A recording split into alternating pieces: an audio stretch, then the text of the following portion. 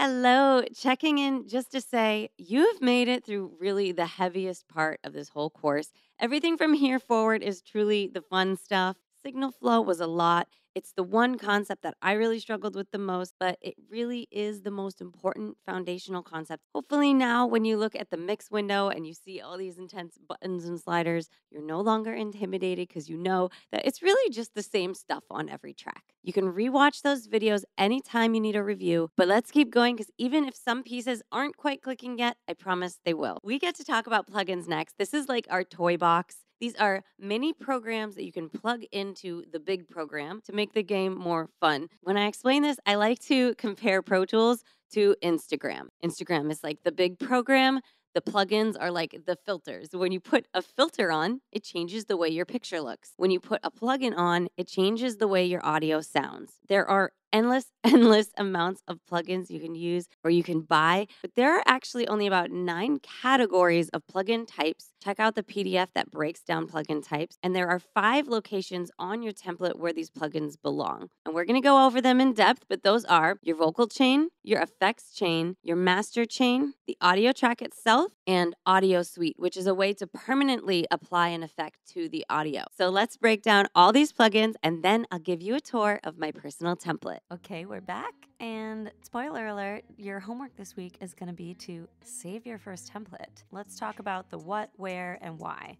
There are 5 locations where you would put the plugins and reasons for why you would do that. So first of all, you can put plugins right on the audio track. I would put auto tune on your audio track if that is something you wish to use. Waves Tune Live is another one. So tuning plugins, that's the one thing that you will be putting on your vocal audio track itself. The only other thing you might want to put on is like a really unique special effect that will remain on that track pretty much for the whole song.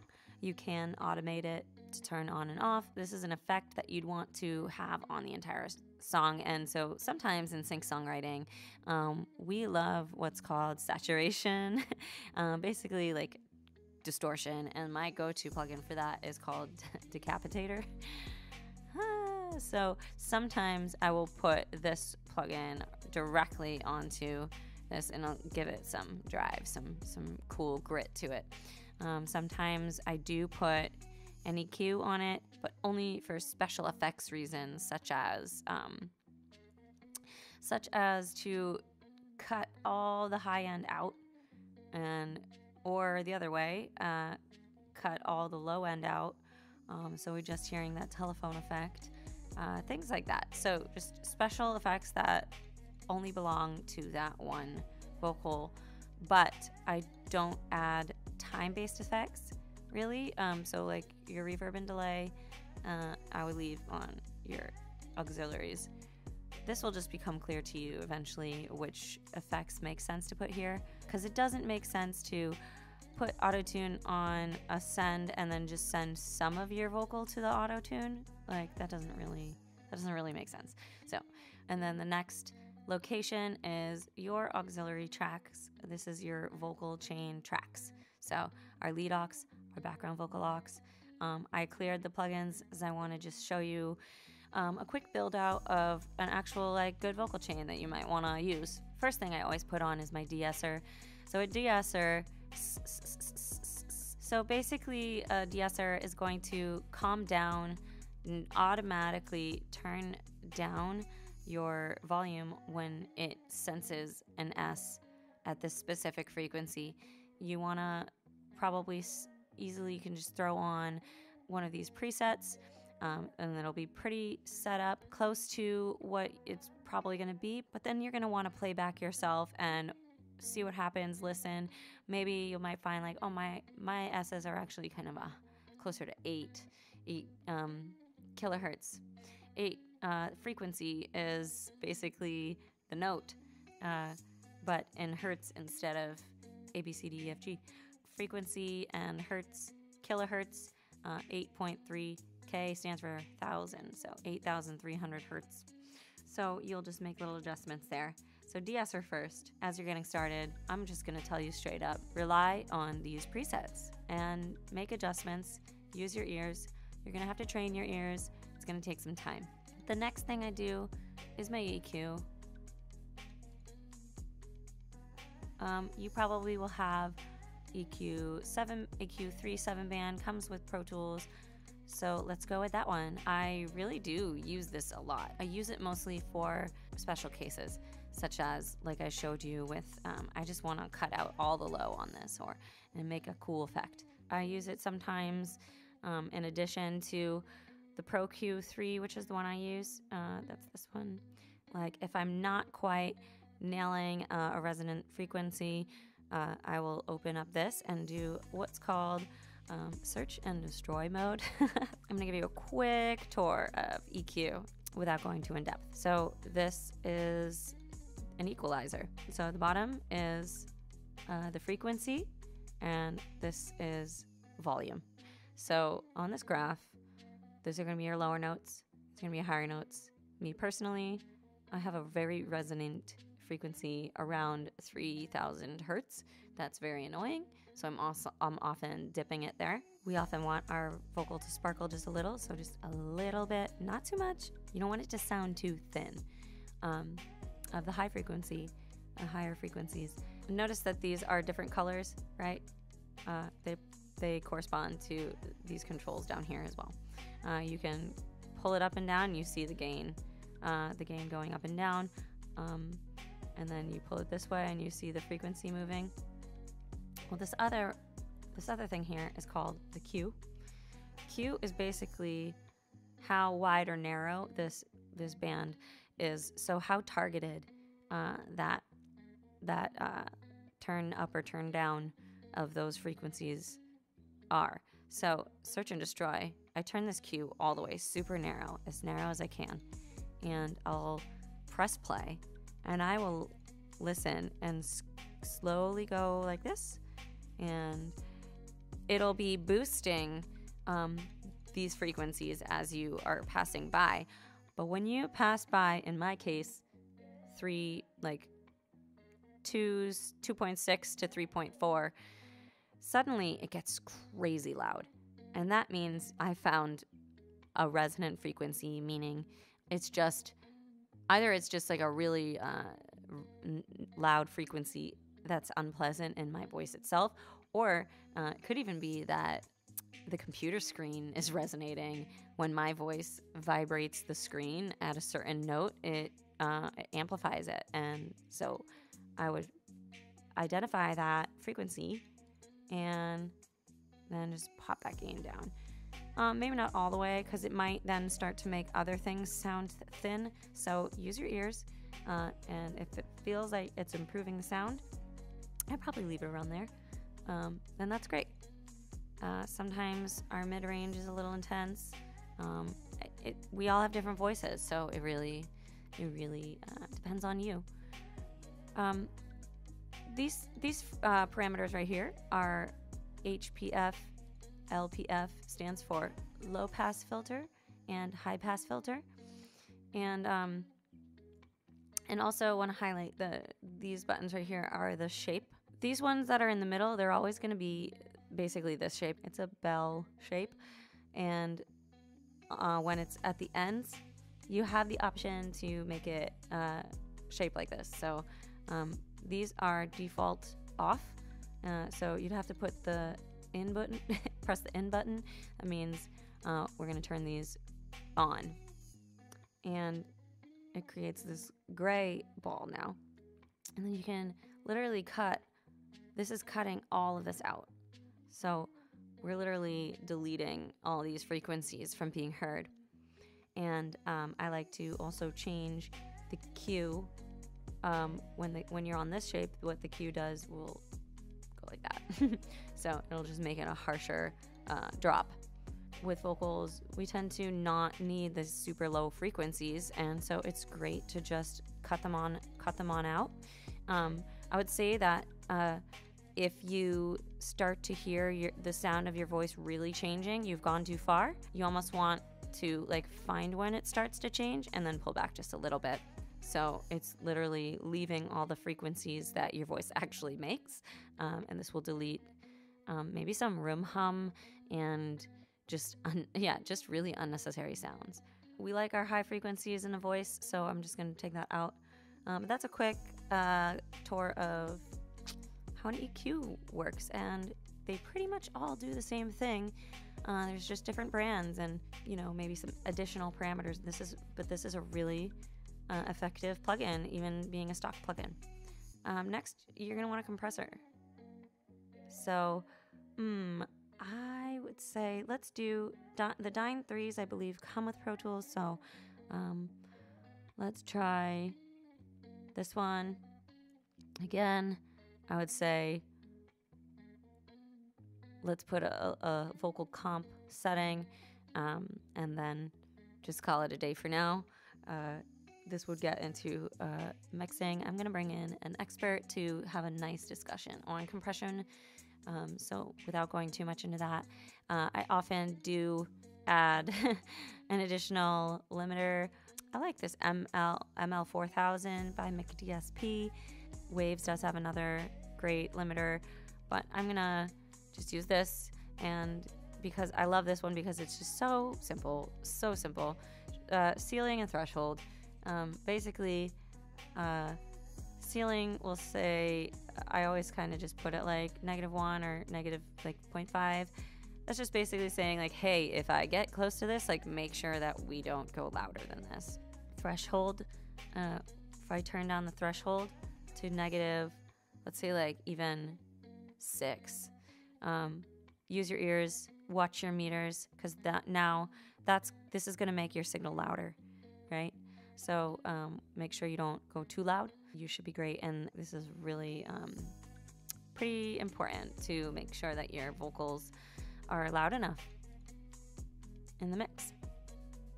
So we've got our deesser, our EQ, compressor, a limiter. Then maybe sometimes, depending on how awful your S's are, you might add another deesser.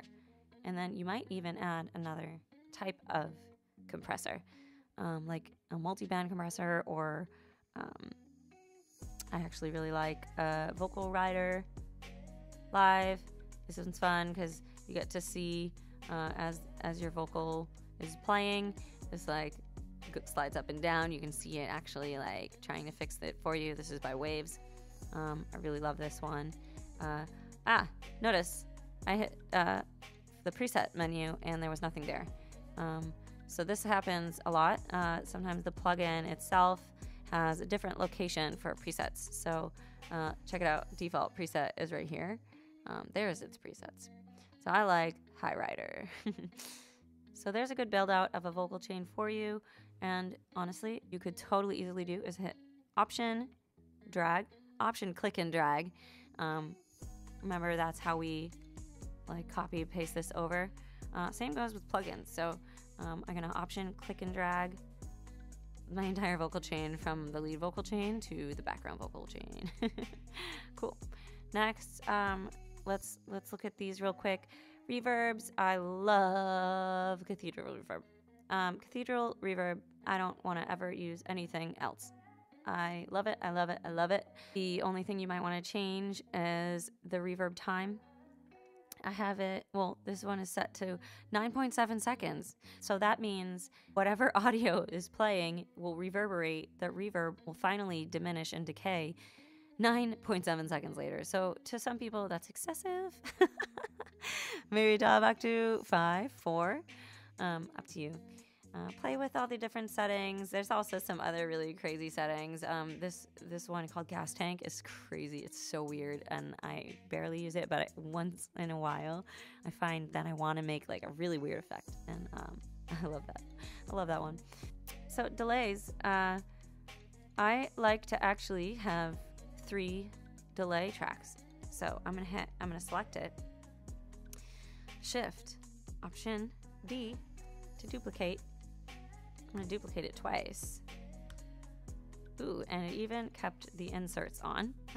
Okay, so this is a multi-delay. So there's actually like multiple delays happening within this plugin. Check that out, see if that's enough for you. I like to have them really independent. I'm actually going to go to dynamic delay. This should be a much simpler setup.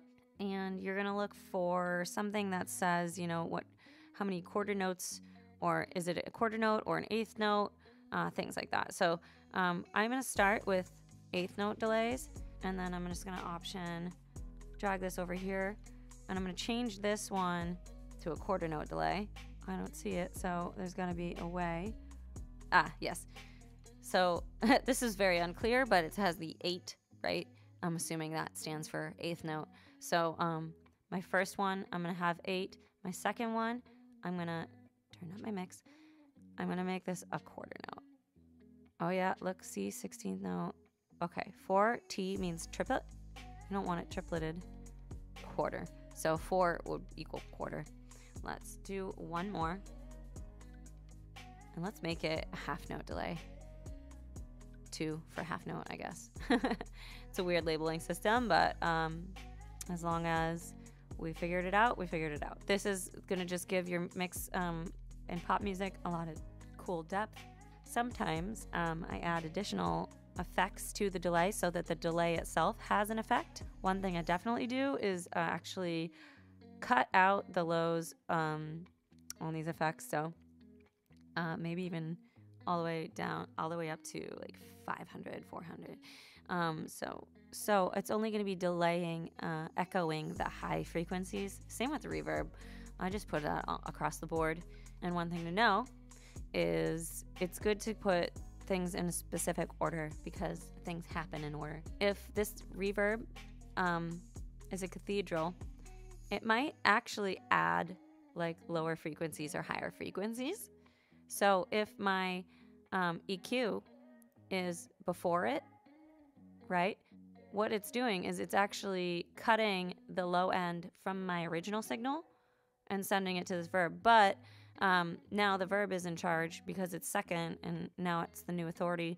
It will add whatever frequencies it wants, depending on the plugin. If I actually put the EQ after this reverb, that guarantees that any added frequencies from the reverb are going to be cut because now this is the new authority. Like, this is what happens next.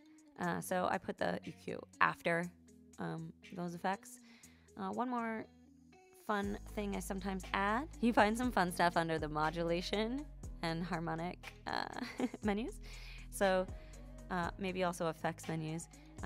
Yeah, sorry, I have a ton of plugins. Your screen's gonna look a lot less busy than that, but see what you got. Fun one is chorus or flanger. So let's add a flanger.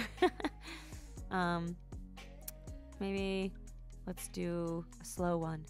So what a flanger does is it's gonna add this like bouncing left to right kind of vibe. So it's just going to give a little bit more texture to the delay itself. Also, let's see what else. We can do an air flanger because you probably have that.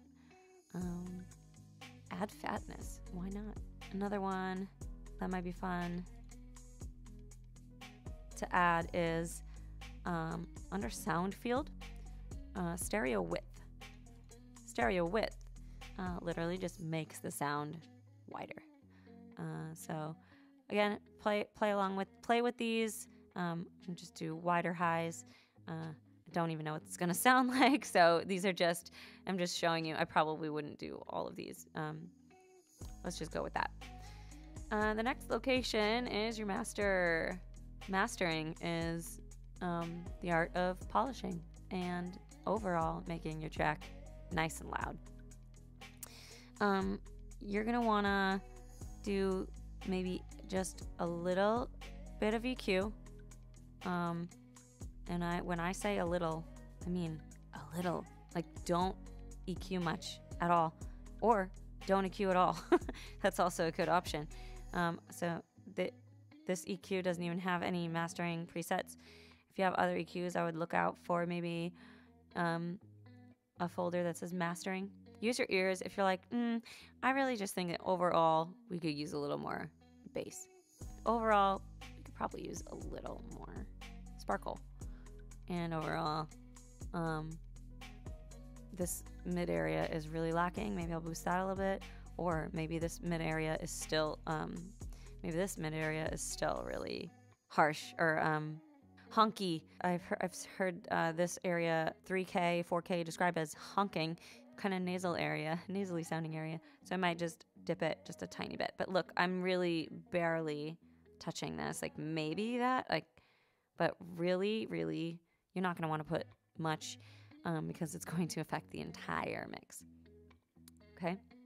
So with the compressors that you choose for your master, highly recommend you go for something that is a multi-band compressor. I don't see any that I in fact know are multi-band that come with Pro Tools, but here's an example of what one looks like. Looks like an EQ. It's compression, but only on specific frequency ranges. So I'm only going to be compressing the low end, the low mid, the high mid, and the highs, and they're going to be compressed separately. ML 4000 is a favorite, and they have a nice mastering suite of presets. I always go for like smooth. I'm not going to get into mixing and mastering too much. I'm just showing you a really, really broken down description. So little EQ, little multi-band compression, limiter might be great to just overall raise that threshold. And the next place where you're gonna find plugins is the Audio Suite. Love Audio Suite. My favorite plugin in the world, Vocaline Ultra, is literally you do have to process something, so it doesn't even come as an option to be plugged right in to an input here. So what you're doing with Vocaline Ultra is, I'm going to give you a fake example. Say these were the same thing, or this was the lead vocal and this was the background vocal, and they're the same line basically, and you want them to be timed perfectly with each other. What you would do is you would select with your grabber and capture that lead. That's your guide. That's your guide vocal. Then you would grab the background vocal or the dub, and you will capture that. It just analyzed the audio to see what it would need to do to change it. You have match timing and you have match pitch. If this was a harmony, I would definitely turn that pitch matching off, or it would literally change all of the pitch of the harmony to the same pitch as the lead. Since it's a different recording, it's still going to sound different, still going to give it a nice thickness. However, if you have this all the way to zero, that's too tight. It's not going to sound good. It's going to cause what's called phasing.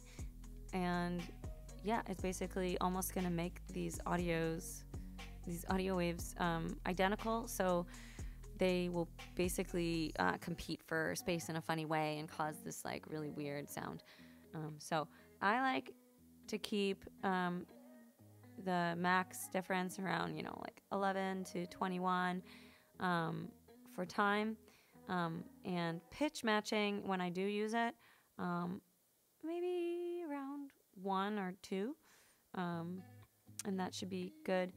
And so now I've set my parameters, I've captured both. Audio Suite doesn't do anything until you hit render, and it just processed it. And you know that you'll remember that you did it because it adds a signature to the end of your file name right there. So Vocaline Ultra added its signature there. Other things you can do, if you wanted to process and like permanently make this a different EQ setting, like you could. This could be one of these cases where you're like, let's just make this one part have this crazy effect, and render that. And now it's cut all of this out, and the only way I can undo that, so if I hit Command Z right now, but if I go and do some other stuff, I have permanently processed that forever. Maybe a way to retrieve it would be to open up the clips menu and select this, and maybe you'd be able to find a previous version of it. But yeah, this is where you could potentially look for it, but in my eyes, it's long gone. And digging through these, this is going to populate like with tons of files. Like every individual wave file creates a new file here. So that should not be an option. You should just be prepared. And think ahead. If you're like, I'm not sure if I'll end up using that effect, option, click and drag, mute it, throw it in a playlist for later so you didn't completely get rid of it. Okay, that's it really for plugins. You can do a lot of things. This is where your creativity comes into play. I love this gain. If I recorded really quietly and I have many different tracks, instead of individually changing this to maybe give it a little bit of boost, I could select multiple ones, process a gain increase for multiple tracks. It is a little bit faster if you need to do it to a lot of tracks. Otherwise, I love the gain fader.